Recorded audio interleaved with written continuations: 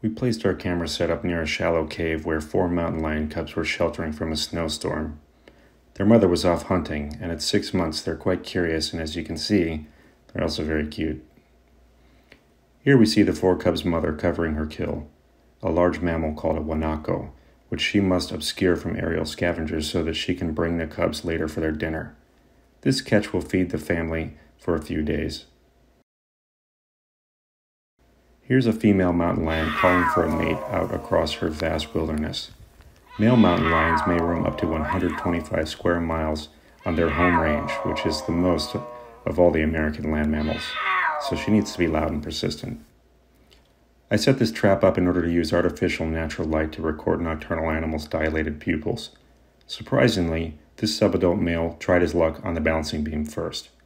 Mountain lions are cats after all.